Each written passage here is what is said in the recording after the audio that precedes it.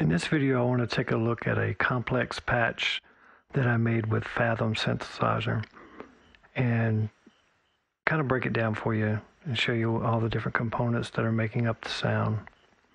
So here I have a MIDI file that I played to demonstrate the sound, and I'm going to play that for you as you watch the MIDI notes.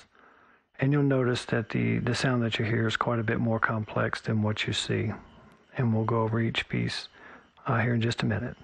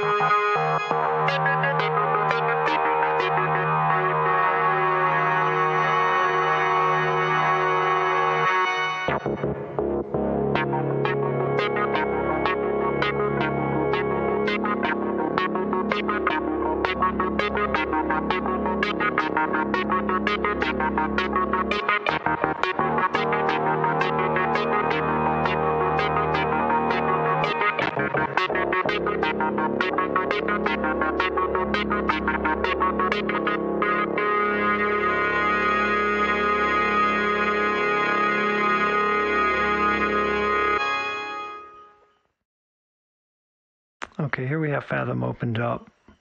We have 3 oscillators, each one running into something different. All of our modulators over on the right. What we'll do is we'll first, I'll play the sound one key.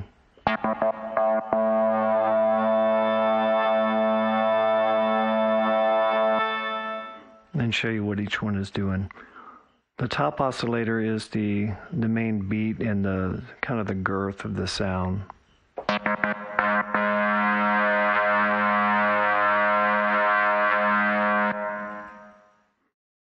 The middle is just a percussive sound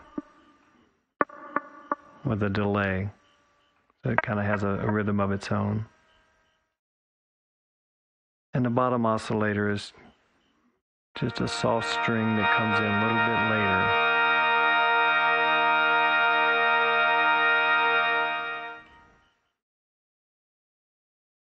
So let's focus on the primary oscillator, or the primary sound that we're hearing.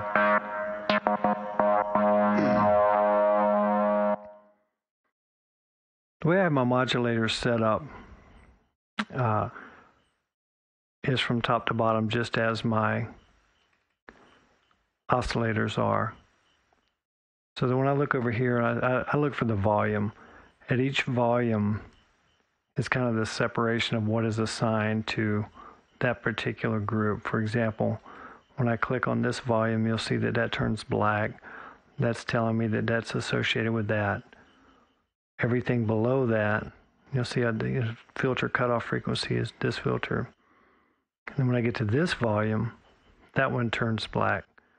So just to help me keep organized, I have my modulators follow my oscillators over here on the left. So that said, back to the sound here.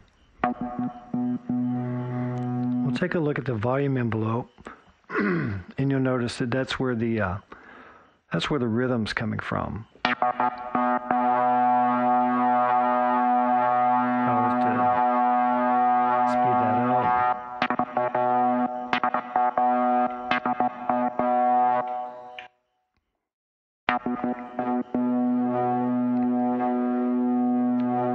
wave index is actually it's a wavetable oscillator, and the wave index here, this is the waves that's making the sound, and it's being modulated by the same envelope that the volume is. So it's kind of difficult to tell or to hear as it's happening. It's kind of difficult to tell because it's happening so fast. So we're basically going from about this shape up to that shape in a pattern of the way this envelope is set up. No rhyme or reason behind that. That's just what I used for that sound. Here, the cutoff frequency of this filter, which is just connected to that oscillator that we hear, is set at 0. However, I have the modulation all the way up to allow the envelope to take full control over what's going on with the dial. So to take a look at that envelope, because the top point is midway, that means the filter is about halfway open at the initial setting, and it immediately drops to almost to 0. Okay. But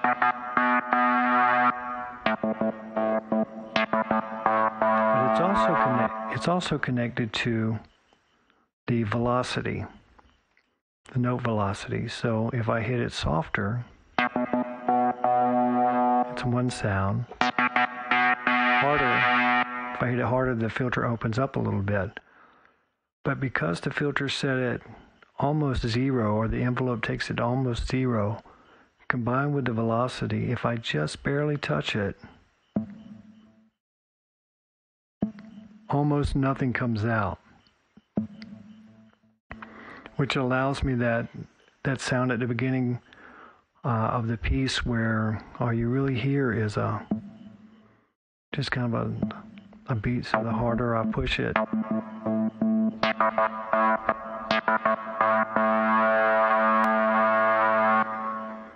and that's all done by assigning velocity to the amount of the cutoff frequency modulation. Moving on to sound 2. This, like we said, is just that knock with the delay.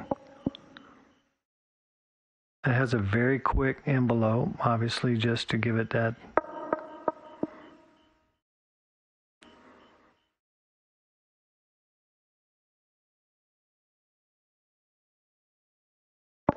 it's also tied to the velocity. So the harder I hit it, the louder it's going to get. It also has a pitch envelope set to the same shape. So it's going from a high pitch or a higher pitch and immediately dropping down. And we can take a look at that as it's set up.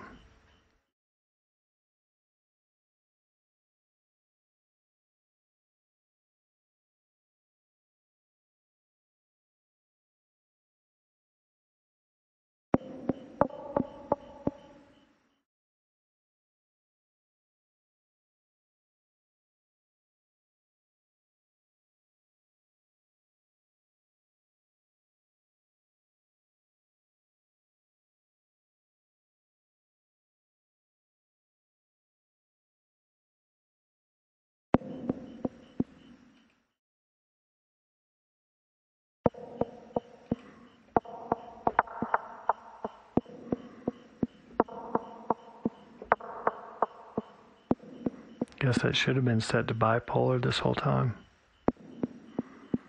to allow it that range. Well, that's not really what I wanted.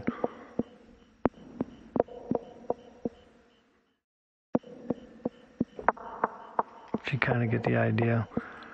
I hear it. Yeah, and I hear it with the multiply, I don't see it here. I'm not sure why.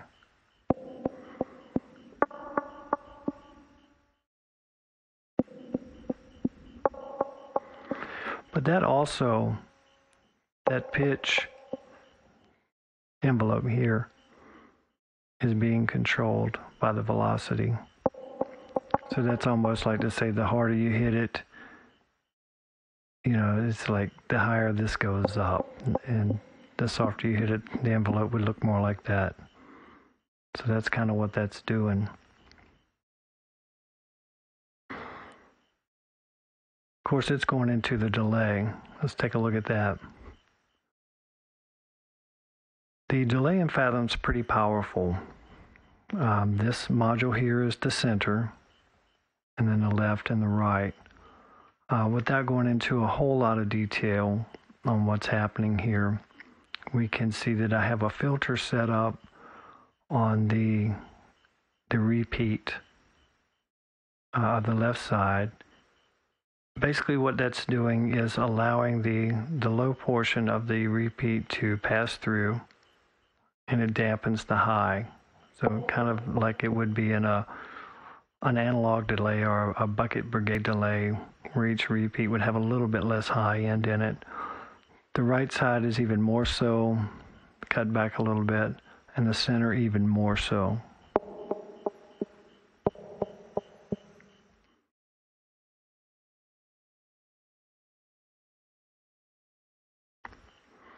On the right side, it's twice as long as the left. Now if I were to change that a little bit, you kind of hear it skip a little bit.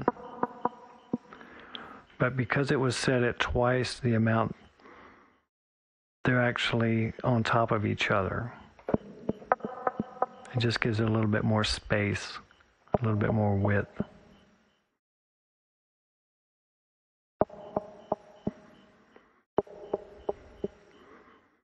So I kind of had it set up at 3, 6, and 9 to give it that triplet feel when compared to the other.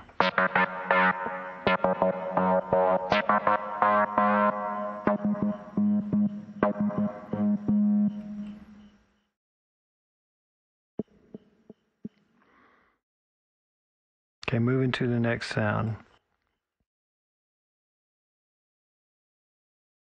And that's just the strings that come in slow.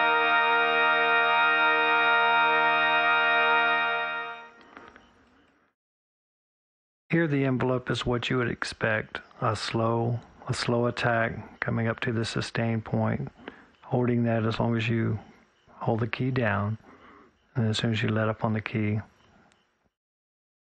it releases. Of course, if I wanted to make that longer,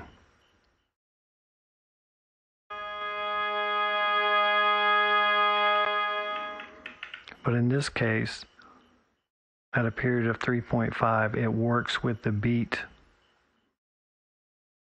of the first oscillator. The wave index for that sound, for the string sound, is set up so that the wave changes almost as the volume does.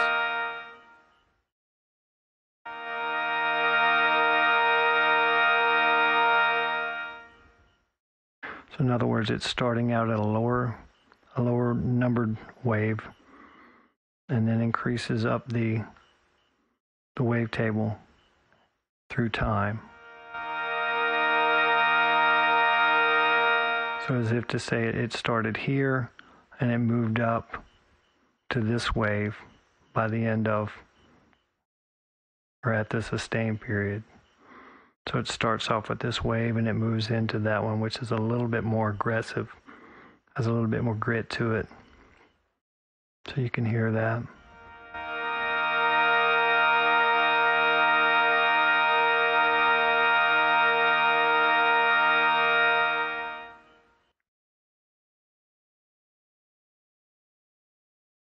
So that's basically it. The three sounds together.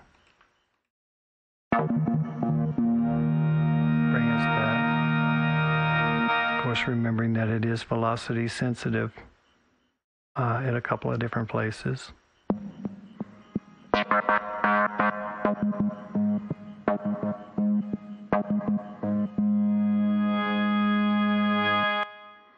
And because of that original volume envelope of the first piece is not tied to the song, every time you press a key, this will start over. And this allows you to do places where one is playing, for example, and then you can play other notes on top of it that restart that same envelope and start over every time you touch it. So it allows you to do something like this.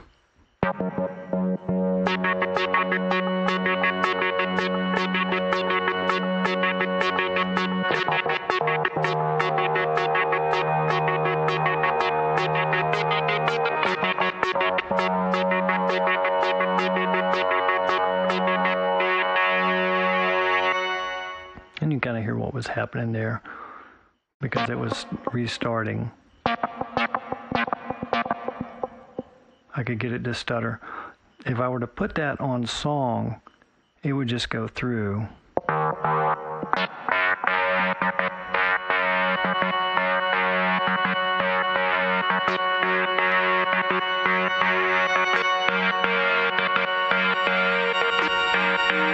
And every note would have, it would go through the envelope together.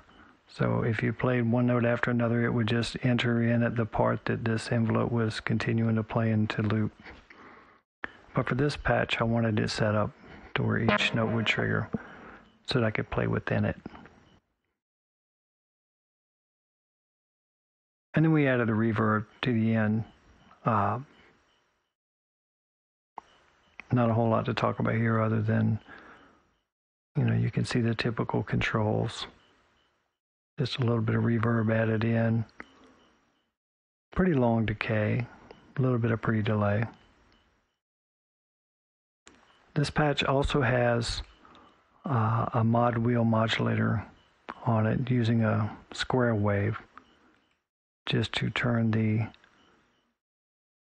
volume up and down on our primary, the girth oscillator I'll call it, and you can hear that here.